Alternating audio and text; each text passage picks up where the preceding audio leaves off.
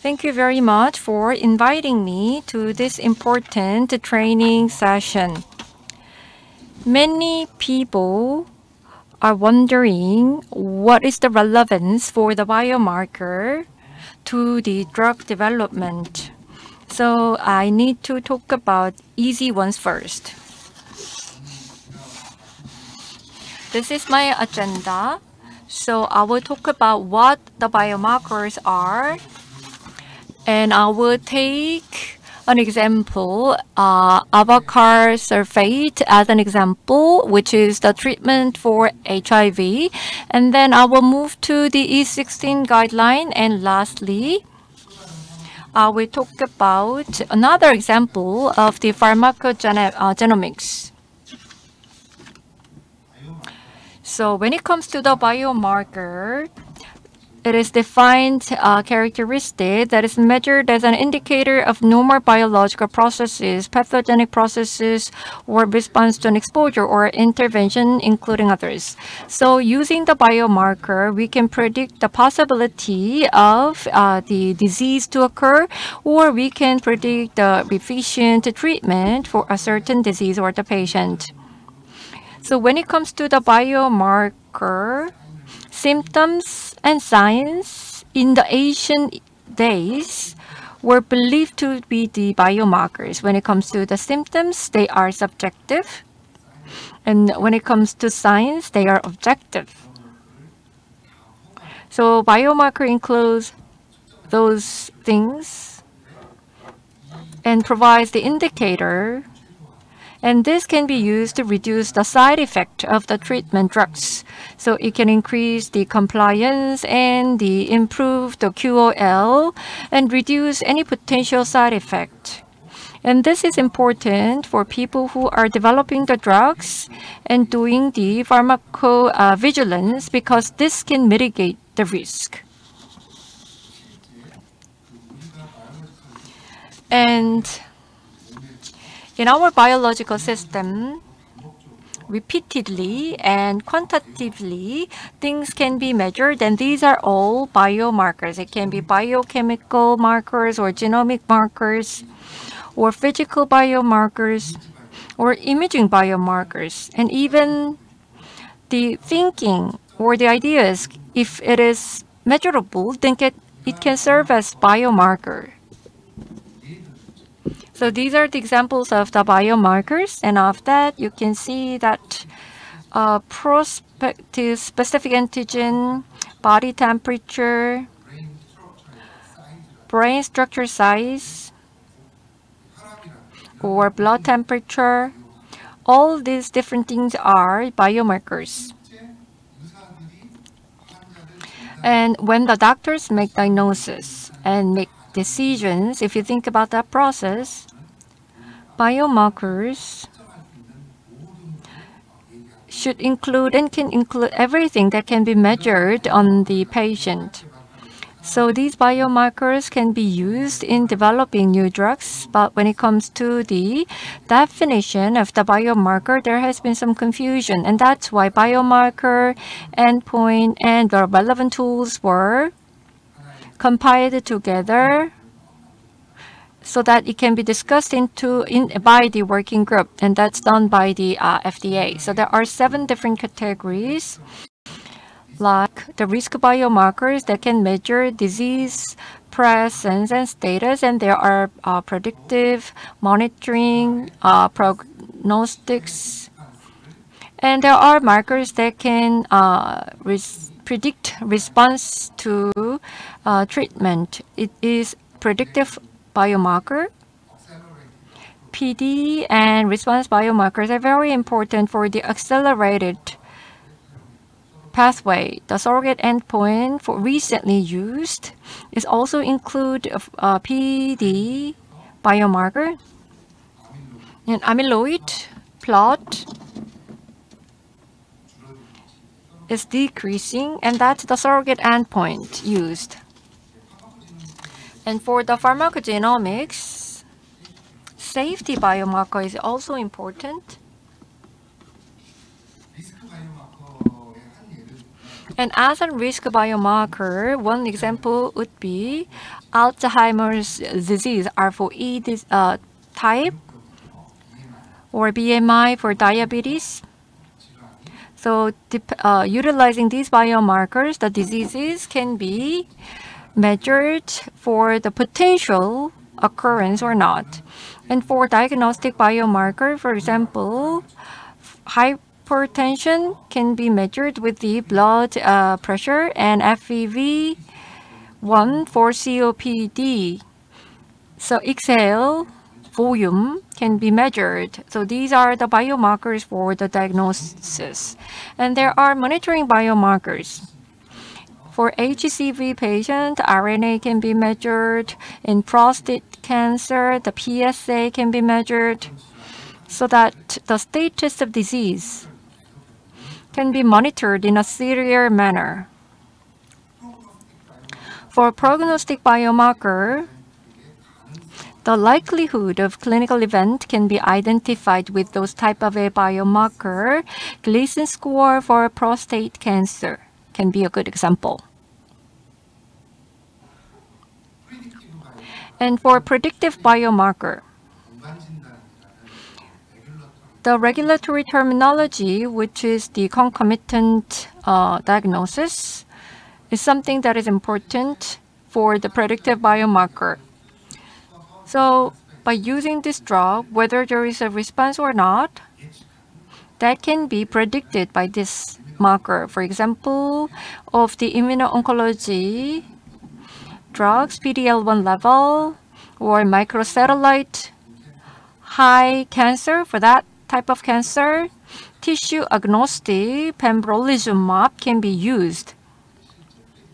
So these are the predictive biomarker.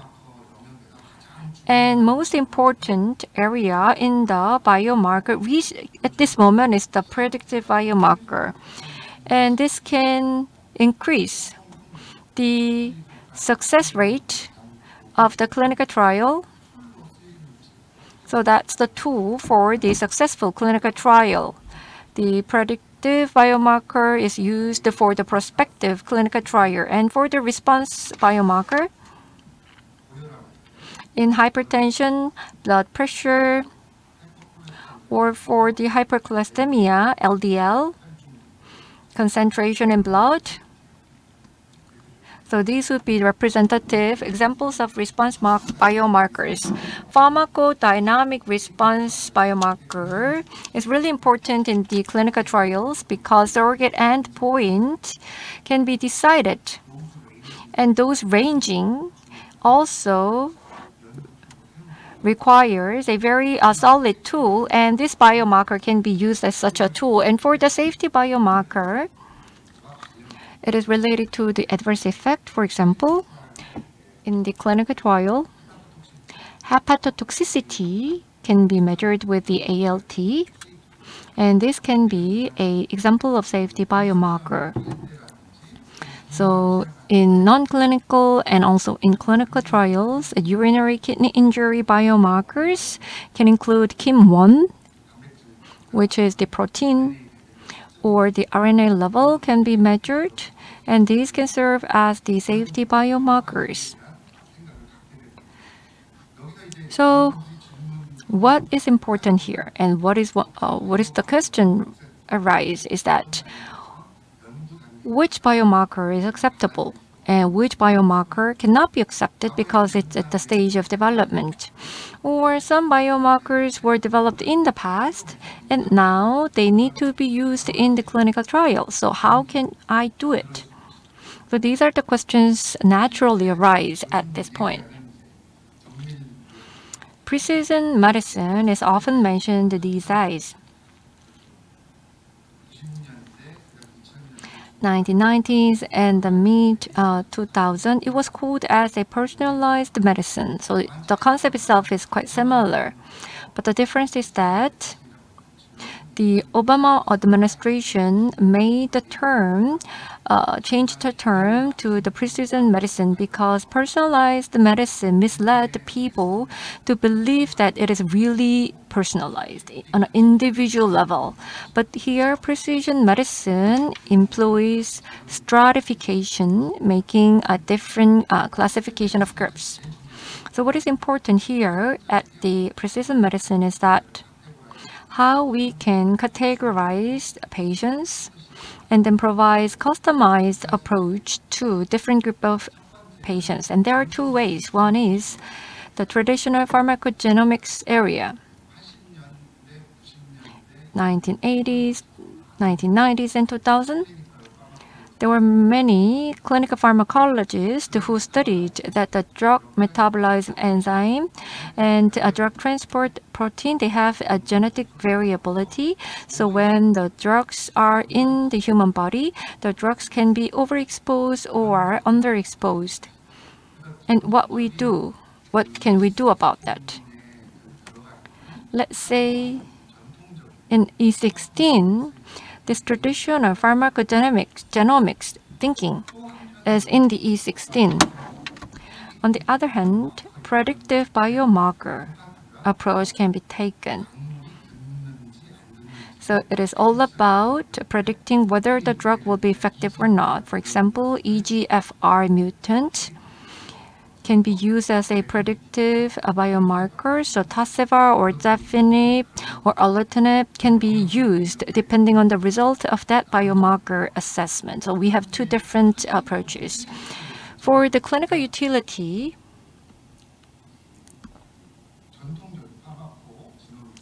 the traditional pharmacogenomics area, the drug transport protein or the drug metabolizing enzymes genetic variability. Compared to that, actually, the drug target or the predictive biomarkers are very important. But E16 is still focused on the traditional domain, so I will focus on that more today.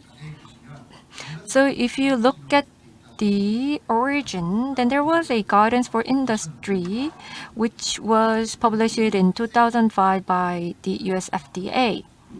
Safety-related pharmacogenomic biomarkers and efficacy-related biomarkers are described here.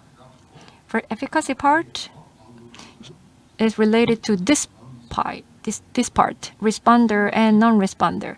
And safety-related ones is related to this part, the left section, overexposure or underexposure, drug metabolizing enzyme or drug transport proteins variability. Then, how FDA classify the biomarkers? When we study the drug development or when we do the study for the drug development, there are so many biomarkers. If you look at the literature, you can find out so many biomarkers. Then which biomarker need to be selected for non-clinical and clinical trials? Here you have three types: valid and exploratory and probable valid. For valid, it can be objectively measured and assessed. It is widely accepted in the medical and scientific community, so it is validated. For example, HER2 or c-KIT. For probable biomarkers,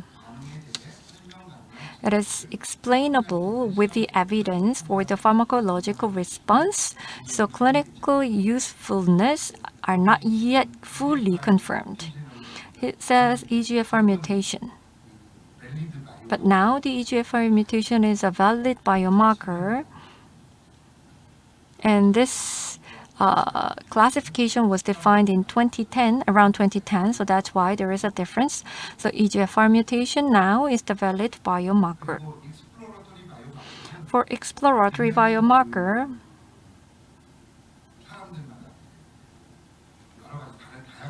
I think people have different interpretation or the idea. I think it can be many biomarkers at the research step. For example, known valid biomarker list. Imatinib, c-KIT. It's a known valid biomarker. For warfarin, CYP2C9 variants. It's well-known valid biomarker. But the question here is that at hospitals, when the warfarin is prescribed, CYP2C9 variants testing usually is not done. And I will talk about that later more because clinical utility and cost effectiveness need to be considered. INR is just measured. It does not require the genotype measurement or the testing. But when it comes to the safety of drug and the labeling on safety, from risk mitigation and risk benefit is important consideration. Cost effectiveness is the next consideration. For example, there are many biomarkers that can be suggested. Some of them are valid ones, and others are exploratory. Intuitively, you can distinguish them. So I will take one example. Tumor marker utility grading system was suggested in 1996 at ASCO as an approach to assess the clinical utility. So it includes the assessment and the biomarkers, including the improvement of the patient outcome. And in order to prove the usefulness of the biomarkers, there is a level of evidence for clinical trials. For example, like HERA in Korea or the NECA, these organizations are conducting similar activities of assessment. So there are level 1 to 5. The prospective marker primary objective, well-powered, or meta-analysis is the level 1. That's the highest one.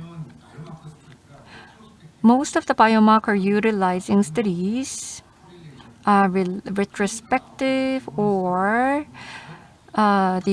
includes correlation. And of those cases, they are not having a high level of evidence. And if you look at in more detail, there are 0 to 3 positive. Biomarker with 3 positives. Biomarkers can be used as a sole standard to make the clinical decision. 2 positive, the information from biomarker can support the clinician to make decision. However, it is not appropriate to become the sole standard. And therefore, the biomarkers have clinical utility and can be used as a standard in a certain situation. So even for the 2 positive, it's not easy to achieve as a biomarker. So biomarkers, most of the biomarkers at the research stage are not likely to achieve +1 level because biological endpoint, clinical outcomes need to be studied, and that's important. So example would be HER2 is analyzed against this standard. For example, for endocrine therapy, HER2 is assessed to be a weak factor for predictive and prognostics.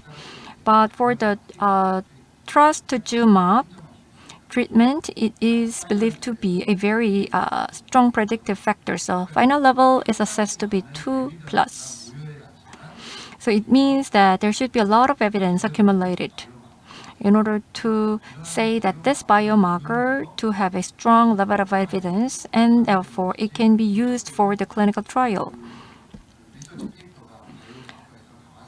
Simply because there is a research paper based on a certain biomarker, we cannot use that biomarker to design a certain clinical trial.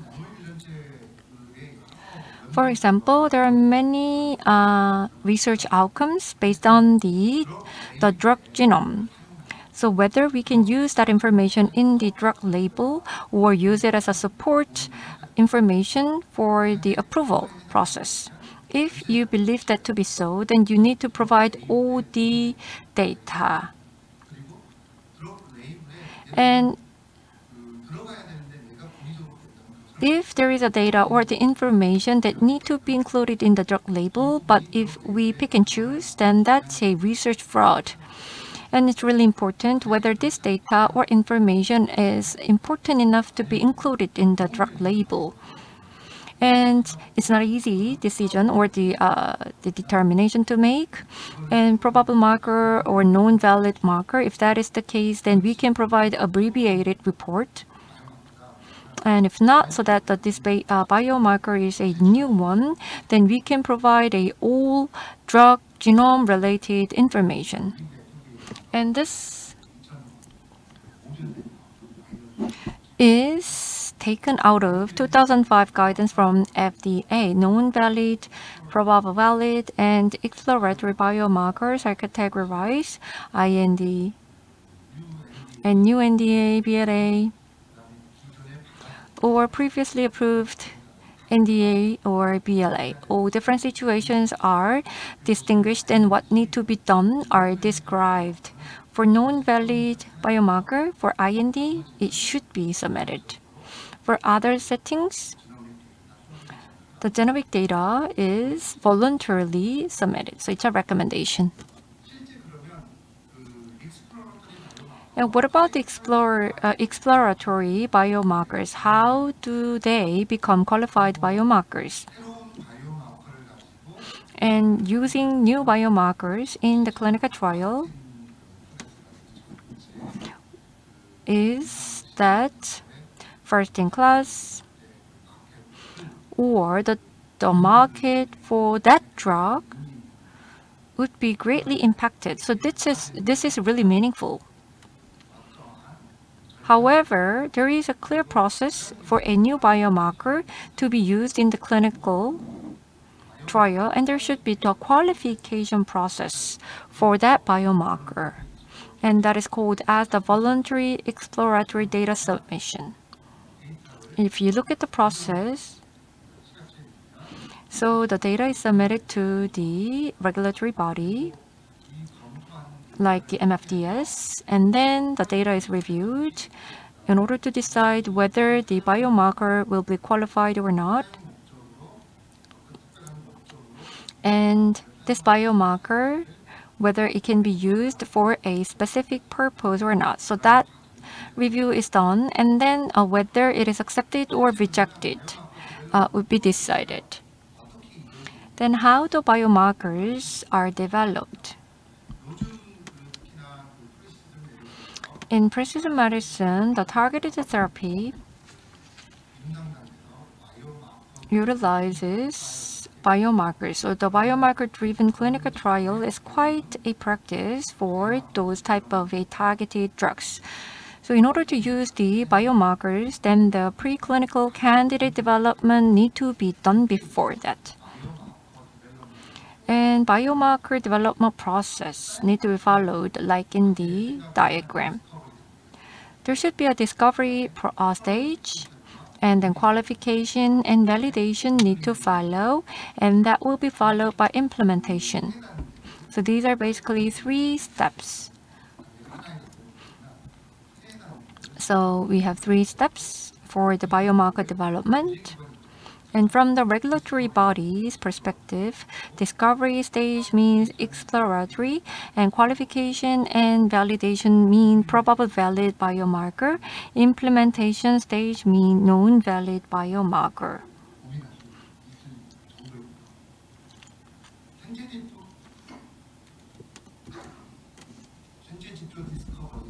So the discovery of the biomarkers, first of all, need to provide comprehensive molecular properties of the clinical outcome, which can be assessed by the clinical endpoint.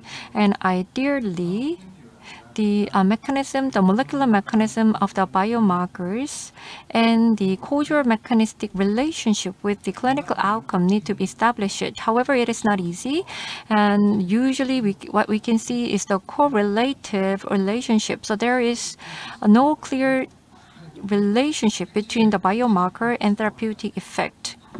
So what is important at this stage is that the science itself and mechanism of action and what kind of the relationship between the biomarker, mechanism of action, and the treatment effect. So that should be well studied and then documented. And if you think about the validation stage, what is missing quite often in Korea is that there should be a systematic evaluation done to guarantee the reliability of the biomarker analysis technique, like the PIP4. Purpose biomarker validation is required. One is the method development. That's the first step. The feasibility study and reagent availability need to be assessed. As if we are developing diagnostic kit, we need to ask the same questions, meaning that in order to arrive at this outcome or the result, the assay should be developed well. So as if we are developing bioassay, we follow the similar process for the biomarker validation. And the second step is the pre-study validation. In order to meet the acceptable standard of performance, we need to produce validation reports and SOP should be established for the assay valid. If there is an equipment, new equipment, IQ or PQ, the qualifications are very important. And depending on that, the performance data will be generated, and analyte status and patient sample and the data of the analyte in control and patient samples need to be obtained. And third step is in-study validation, where the real patient sample is analyzed. And we cannot skip any one of these steps, and actually the step 3 requires a lot of time and money. And as for the qualification, there are 3 approaches in clinical trials. Biomarker-based treatment is done for one group, and non-biomarker-based treatment is done for another group. So depending on the biomarker, the treatment can be differentiated, or biomarker-based and non-biomarker-based treatment are done.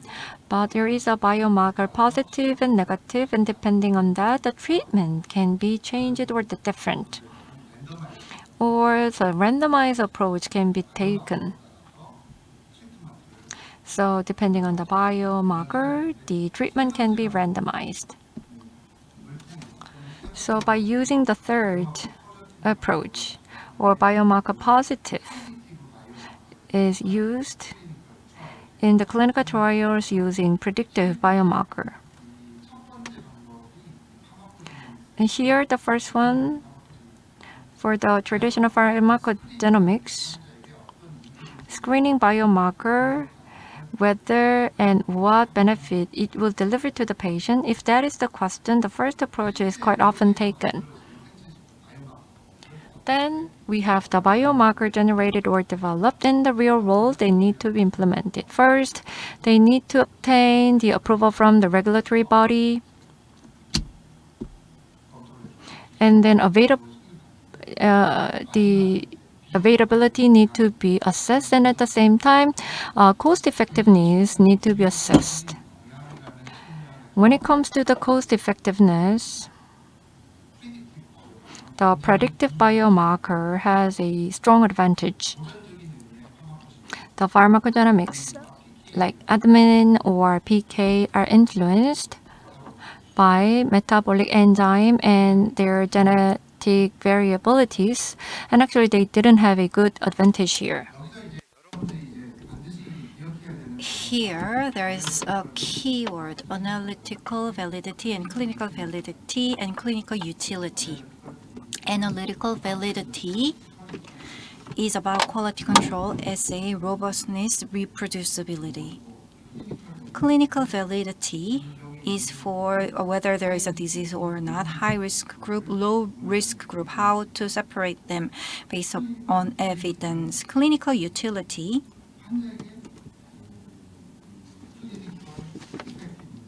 is about clinical effectiveness on patients and how to mitigate serious AE. So this is impact on treatment decisions and treatment effectiveness. In most cases, for pharmacogenetics data, clinical validity is the base according to the traditional genomics, and clinical utility data is important in that context. Coming back to abacavir, there was a black box warning, HLA-B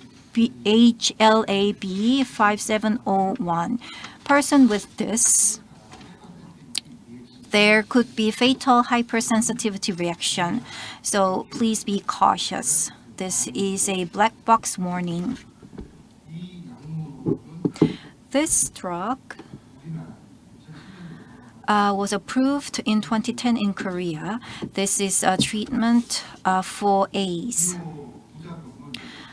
Major AE includes fatal hypersensitivity reactions.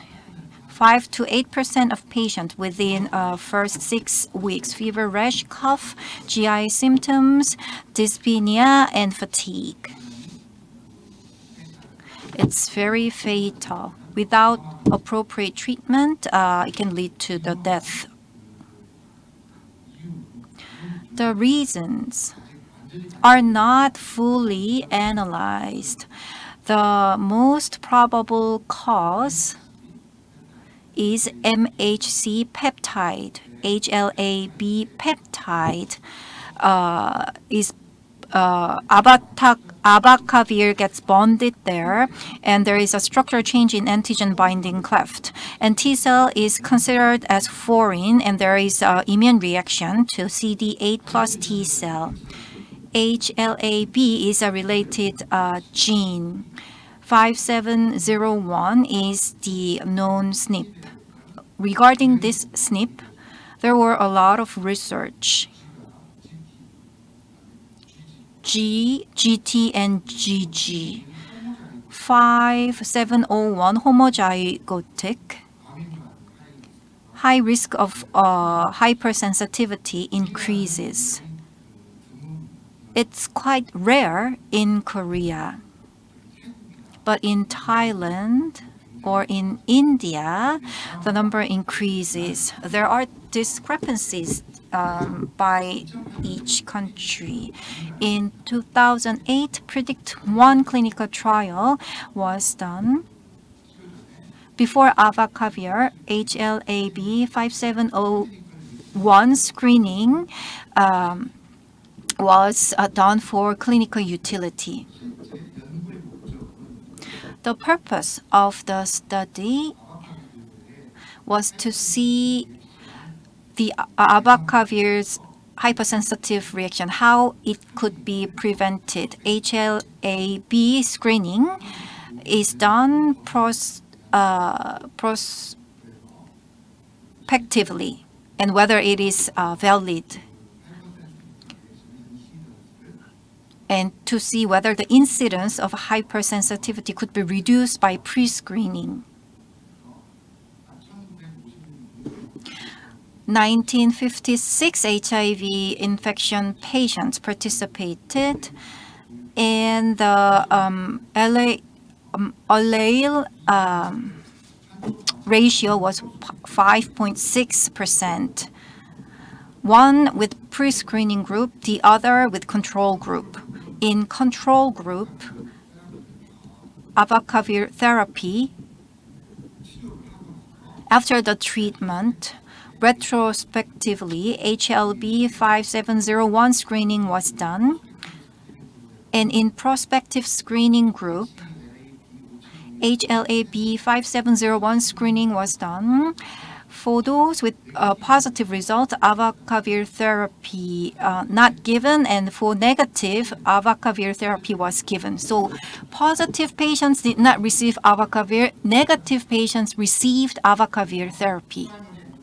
Primary endpoint was during the 6 weeks of monitoring duration, if there is a hypersensitive reaction clinically, and after 6 weeks, immunologically, after the skin patch, whether there was any hypersensitive reaction in terms of immunology.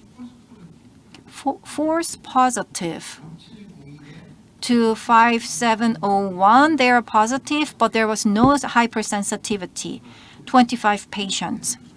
But there was no false negative.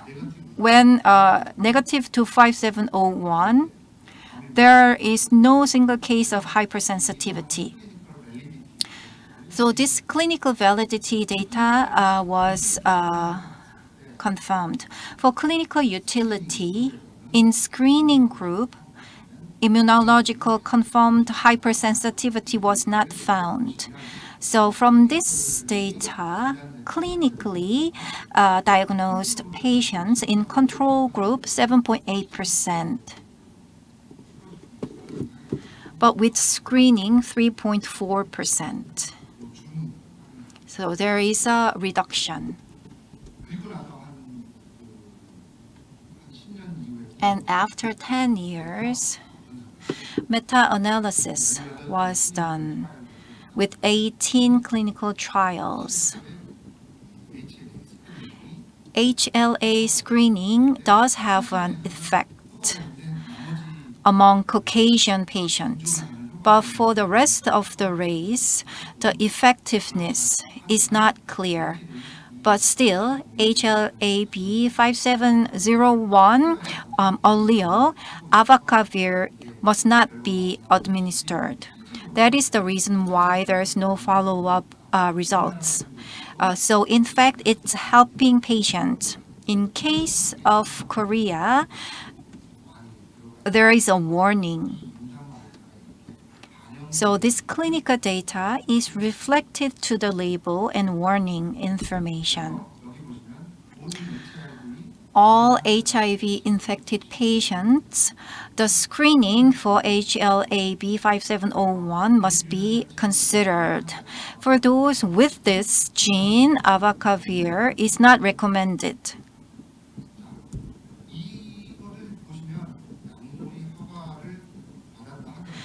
Even in the case of drug approval, post-market surveillance,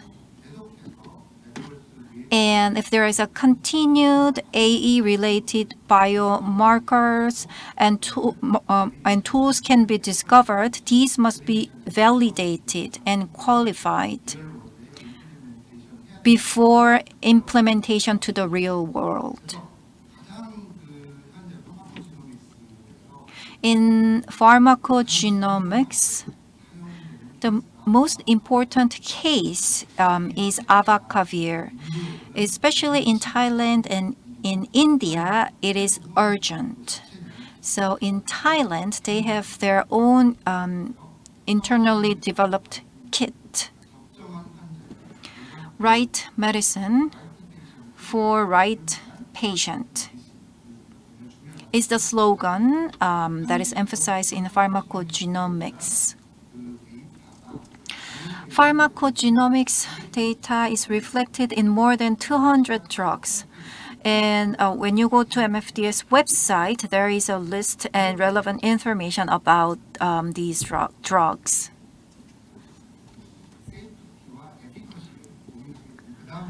After safety and efficacy, then comes cost effectiveness. Diagnostic kit. How affordable it should be to have cost-effective pharmacogenomics screening and implement to the real world. real world. It's a slightly different area, so I won't elaborate more on this. And when you look at E16 white paper with these data, the content is quite simple. And there is a guidance for industry E16 biomarkers related to drug of biotechnology product development, context, structure, and format of qualification submissions. In 2014 in Korea, MFDS guideline was published. So there is a Korean translation of this guidance. It's easy to follow. With genomic biomarkers, what should we do? E16 was first introduced in 2008, but before then, definitions and what to do with them and concepts were already explained in E15. In ICH guideline, there are 3 sections: introduction, general principles, and structure of biomarker qualification submissions. Biomarker study, as you saw, is also for non-clinical, clinical, and the whole study. So throughout the whole process, CTD format is applied. So sometimes it will be difficult for you to understand each and every section. According to the industry guidance, this is about qualification of genomic biomarker and when you do the submission, what should be the context to the regulatory agency and what should be the structure and format? The explanation is here. The objective is to create a harmonized recommended structure for biomarker qualification applications. The conclusion is use CTD format. If you understand CTD format, you could use it for biomarker documentation. For clinical and non-clinical genomic biomarkers, context, structure, and format of the qualification submission is explained here. And the underlined phrase must be remembered. Guidance talks about genomic biomarkers, but it does not explicitly cover non-genomic biomarkers. So this guidance is for overall biomarkers and how to use biomarker to determine and generate data related to efficacy and safety, and how to submit the data to regulatory agency. So try not to focus too much on genomics data. There are other types available: AI software, algorithms. They can be applied to biomarkers as well.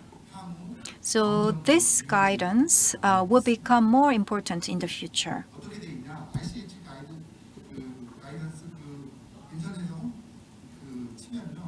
When you Google ICH guideline, you will see PDF materials, context, structure, and CTD format, how to create CTD format.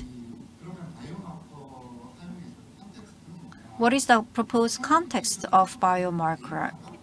It's a data supporting qualification. And this context should be clearly detailed in the submission package and the starting data for CTD format creation. This biomarker, is it important to include all biomarkers? Not necessarily. The biomarkers might be useful for only a single drug or biotechnology product, for several drug or biotechnology products in a drug class, or even across several drug classes. So the context of the biomarker usage must be determined. Based upon this context, the structure of submission is created. Regardless of the limited or proposed context, consistency must be maintained.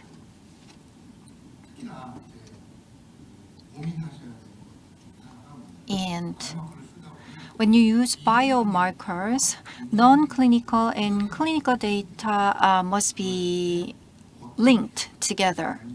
And how do we bridge them? What kind of logic are we going to use? You have to think about that in advance. Then data format. Methodology and platform used for analyzing the biomarker. The data format should be consistent with that. And reference to standard and accepted method used should be described as applicable.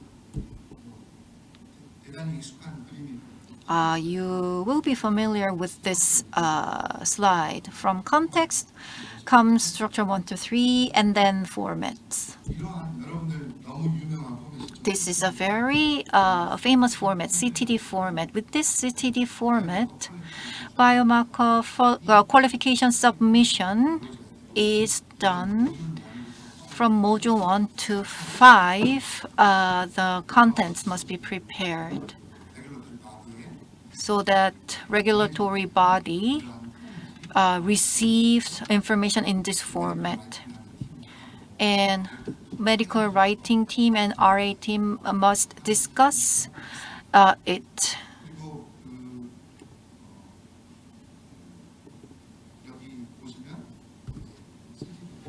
This is CTD format. ICH E16 is similar, or it follows CTD. The section 1, you know what it is, regional administrative information. So you all know this. I'll move on to the section 2 with summary. Biomarker qualification overview and data summary. Qualification overview includes introduction, context, and methodology and result summary and conclusion. For data summaries, analytical is included. As you do bioassay development, analytical summary must be included as well as non-clinical and clinical. Getting into more details, for biomarker qualification overview, the key characteristics of biomarker is summarized, especially strength and limitation of the biomarker must be mentioned, and whether it is a single biomarker or multiple biomarkers, and whether mathematical modeling was used to create algorithm. Although it's complicated, the intermediate steps must be validated. And the biomarker application study, whether it's designed well, what is the sample size, statistically correct, what is the blind and retrospective, what is the sample logistics. The actual biomarker study is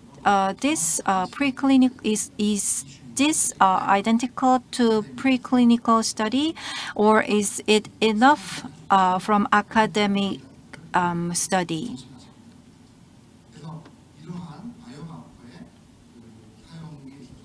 In using biomarkers, this is the given context. The context is given this way: general area, specific biomarker use, and critical parameters of the given context, separate field. For non-clinical safety, let's take an example. Let's say there is a kidney injury the RNA level of KIM1 is measured.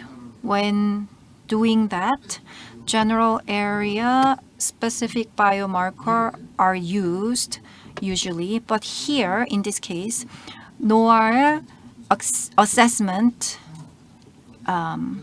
is the specific biomarker, and critical parameter is here, assay specification mRNA, tissue addressed is kidney, and species rhetus. How was the prep done and which kit was used, how the assay was generated, they must be included as back data.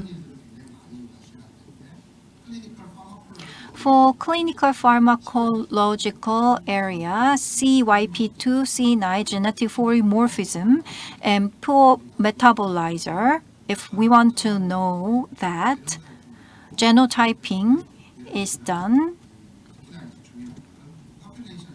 and population-specific LA frequency is given.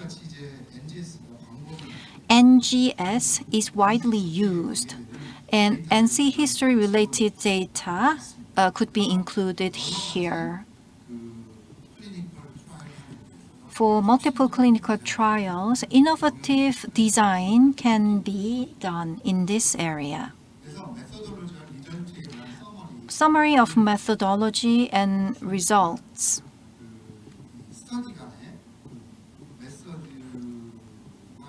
It should provide a high-level summary of methods and results across studies, critical assessment of the overall results, and the interpretation and discussion of the context. Related associations and other experts' opinions must be reflected.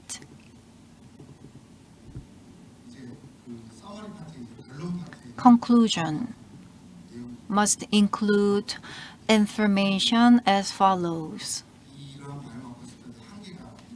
There is a limitation in biomarker studies, so that limitation must be mentioned. And discussion regarding barriers must be included in this conclusion section. Next, data summary. As I mentioned before, regarding data development and assay development, analytical validation related data must be included.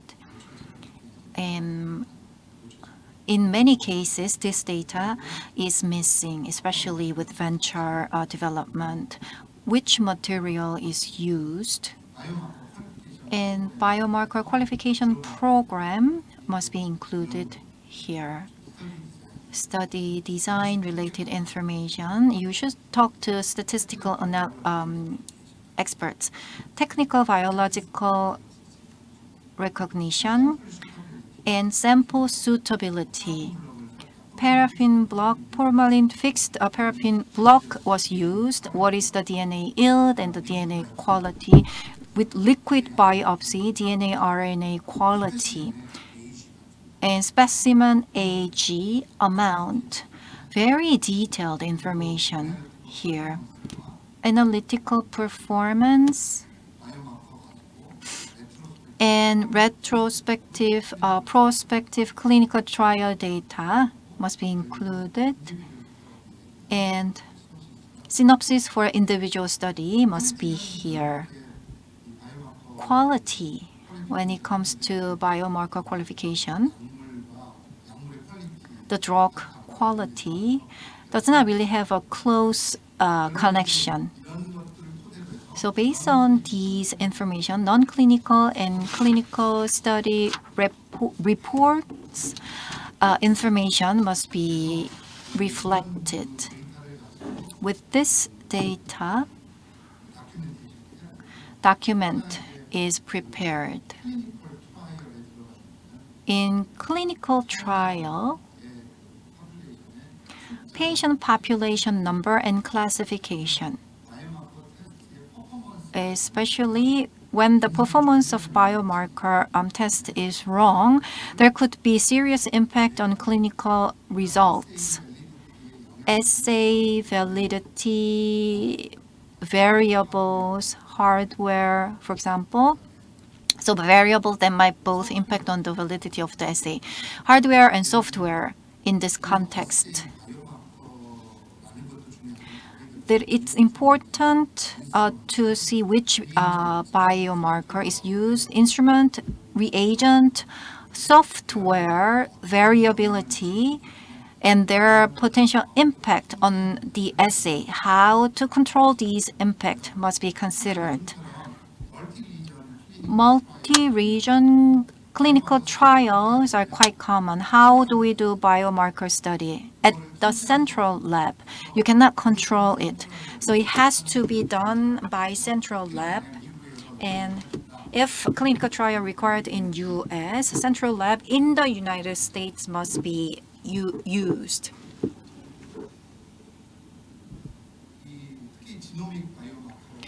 In case of genomic biomarkers, information as follows must be reflected in clinical, non-clinical, in documentation.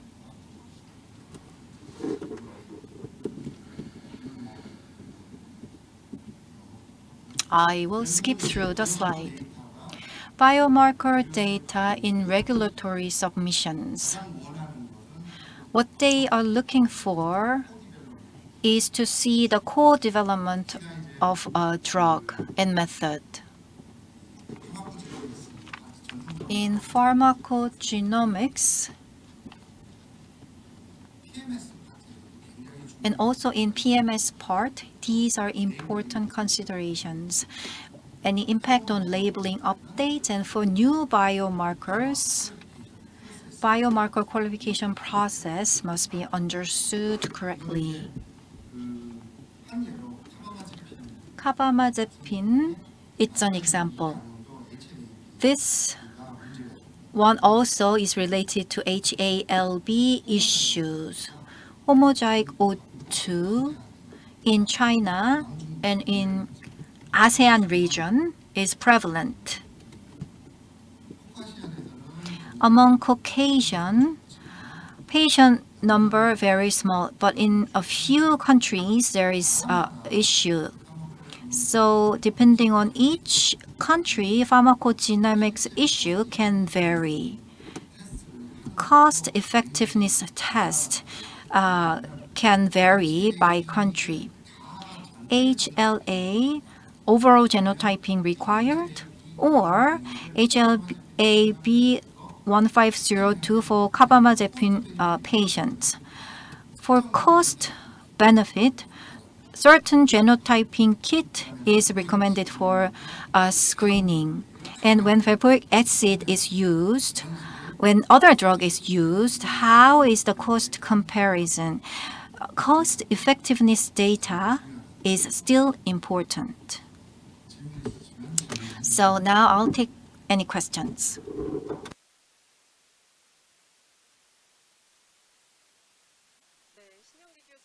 Thank you, Professor Shin. Thank you very much for your insightful presentation. We'd like to accommodate the question first from the participants on site. So can you raise your question? Thank you very much for your presentation. I was wondering that there is a diagnostic biomarker, and it is well known. For example, when we develop new drugs, let's say that diagnostic biomarker can be reduced to the normal level or the lower level. There can be an alteration. Such alteration can be made according to the MOA. If that is the case, is it possible to use that biomarker for the PDE? I think the biggest difficulty in the biomarker development is everything is case by case. What I'm saying is that when it comes to the diagnostic marker, sometimes they have causality, so other times they do not have causality. For example, Arbitux EGFR inhibitor, KRAS wild type, is serving as a predictive biomarker. If there is a KRAS mutation, then it is not prescribed. But for the pharmacodynamics, everything is being matched. However, we cannot call it as a diagnostic biomarker. So when we think about the biomarkers, although that seem to be a possible option in the beginning, but you need to have a deep dive and deep discussion with the many experts so that you can make a right decision. Thank you. Thank you very much. Any other questions? Please raise your hand so that our staff could deliver microphone to you.